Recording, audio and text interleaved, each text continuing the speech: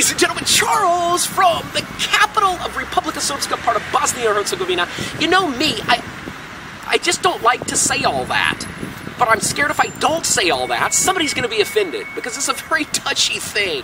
When you say Republika Srpska, the other folks are going to be angry. When I don't say Republika Srpska and I say Bosnia and Herzegovina, the Serbian part's going to say, you didn't say Republika Srpska. Very complex area.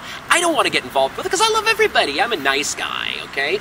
But, you know, I was just thinking here, sitting here in this lovely park, right by the fortress, one of the most immaculately taken care of fortresses with no graffiti.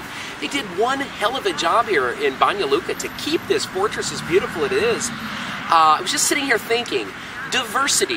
When so many people think about this region, you think of division and Muslims living here, Orthodox living here, because fresh war. It's just happened in the early 90s. There was vicious, bloody battles in this region. And I'm just sitting here in the middle of this park, not 500 feet away is a mosque, a jamia for the Muslims. And this is a Serb-dominated, Orthodox-dominated area that everybody says, oh, the Serbs don't like the Muslims, they don't respect the Muslims. There's a jamia right in the center of the city. You look over here to my right, you've got the Orthodox church, not even 400 feet away from the mosque. So that tells me, you know, that a lot of that is propaganda.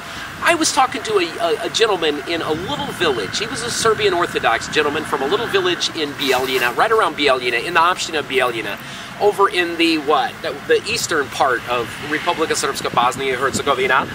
And we were sitting down drinking some rakia, discussing. I typically don't like to mention the war to older folks, but he was willing. He asked me, he said, Charles, what did you hear about this region in your media and newscasts in the United States? And I said, well, what I do remember about the Bosnian war, when we heard about it, what we heard was that the Serbian Orthodox were killing the Muslims and the Muslims were killing the Serbians. And it was a religious war. People hated each other and they were killing each other for that reason, just because of the religion.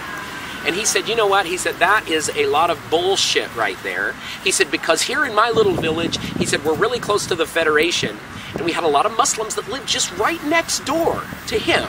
He's an Orthodox gentleman, very proud Orthodox gentleman. His neighbors are very proud Muslims. He said at that time, during Ramadan, his family would go to the Muslim family to celebrate Ramadan. During the Slava, the Muslim family, his neighbors, would come to his house and celebrate the Slava.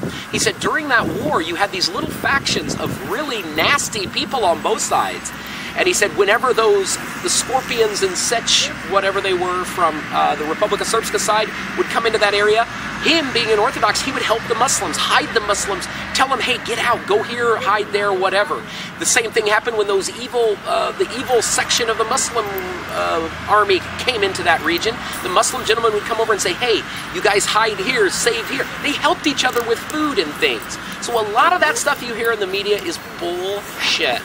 And this is a pure example of how diversity is still going on in this region. They don't hate each other. They can live together. And Serbian people here in Republika Srpska, very proud people, allow a jamia to be right in the center of the city, right next to an Orthodox church.